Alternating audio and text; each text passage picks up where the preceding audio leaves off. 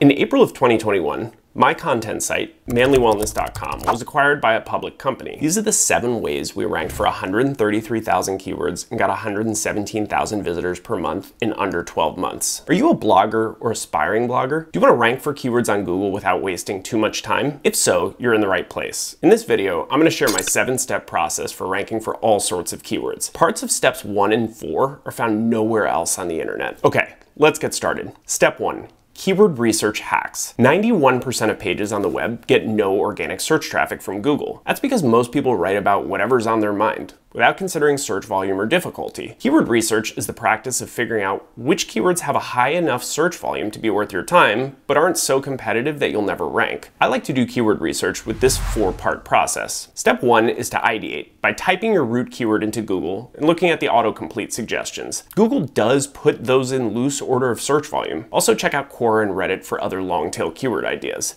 Next, get a keyword research tool or use Google Ads Keyword Planner to find precise search volume. Order your keyword opportunities based on what you find. Most keyword research tools also have a difficulty metric to help you determine how hard it will be to rank for that given keyword. Next, keep your juices flowing by looking at your competitors' Google Ads in a keyword research tool. All the Google Ads that run at the top of Google search engine results page are pay per click. So you can take it to the bank. If your competitors are paying for a given keyword, it's very likely that it's a high converting keyword. Finally, find keywords that low domain authority sites rank for. Use a keyword research tool or a little common sense to find low authority sites. If they rank for a keyword, it shouldn't be very difficult for you to do the same. Step 2, emerging keywords. Emerging keywords are a goldmine. When we sold manlywellness.com, we ranked for a ton of keywords in the online therapy and men's health space. As a user of teletherapy and men's health products, I was on the ground floor and we were able to win those searches before others could. If there are new businesses or trends in your industry, get on them fast. If you're the first one to write about them, there's a very high likelihood that you can rank for those keywords.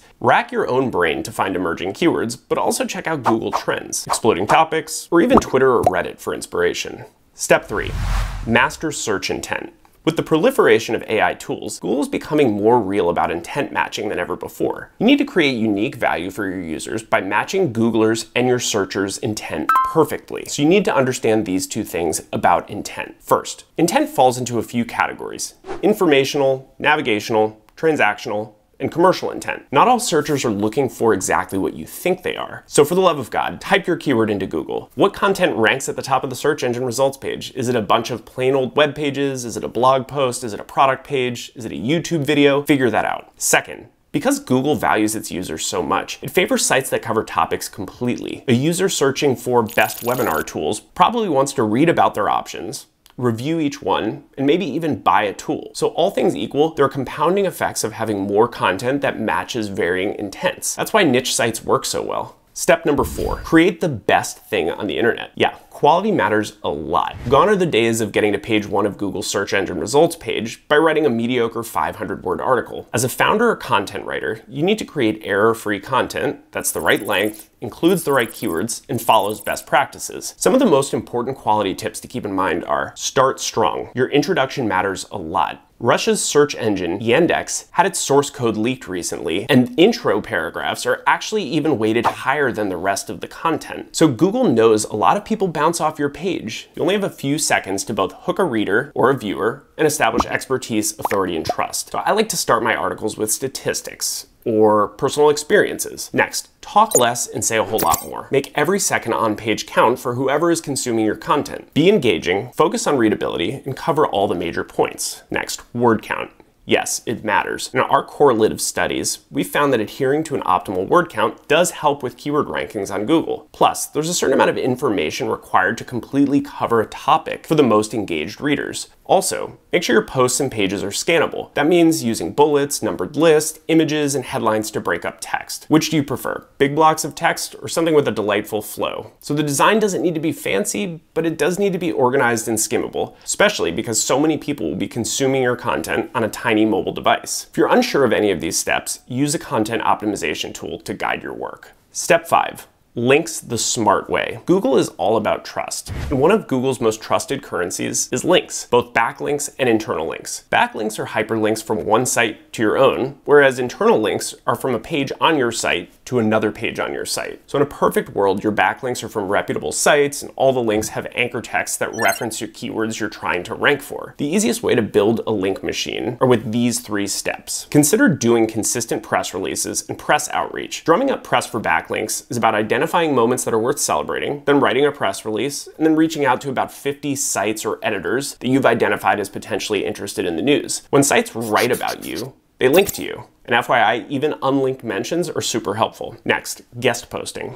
Open a spreadsheet and create a list of names and contact emails of 10 bloggers or adjacent companies in your space. Reach out to them and ask if they'd like to be part of a non-reciprocal link group with you. Then reach out to another set of sites and ask if they'd be willing to accept quality guest posts. In each guest post, then link to your own site and at least a few of your link building partner sites. If you establish a one-for-one exchange, they'll owe you a lot of links really fast. Next, internal link building. Ensure you can get to your homepage or any other page in your site in 3 clicks or less. If this is true, your site is easily discoverable and Google crawlable. When creating net new content, link to your existing content manually or by using an internal link suggestion tool. Step 6, capture leads like an expert. Without leads, businesses cannot convert customers and generate sales, but knowing how to effectively capture leads can be a little bit challenging. Which mechanisms work best? An email capture, a downloadable asset, or going in for the kill immediately with a sale? The real answer to this question is, it really depends. So,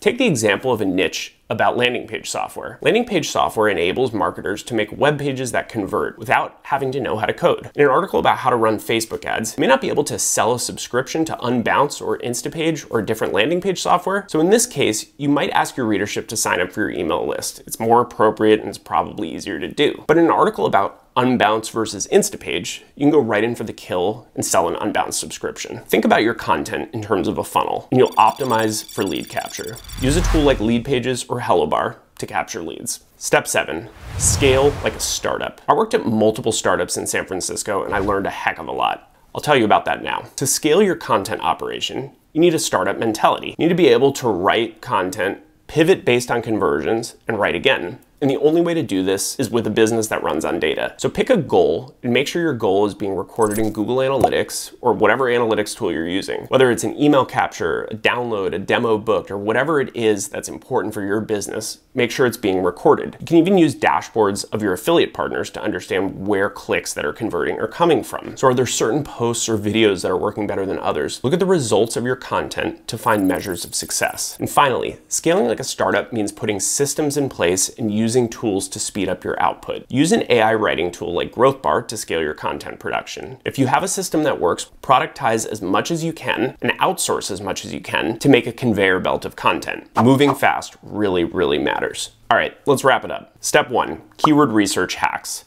Step 2, emerging keywords. Step 3, mastering search intent. Step 4, creating the best thing on the internet. Step 5, links the smart way. Step 6, capture leads like an expert. Step 7, scale like a startup. And I'll add a final step. Don't get discouraged. Part of SEO is an iteration game. If there's a keyword you really care about, update your content every month or 2. Small tweaks may help you find a winning combination. Plus, search engines definitely favor newer content, so feel free to update as much as you want. And give GrowthBar a try for free. I've included a link below. Use it first or your competitors might.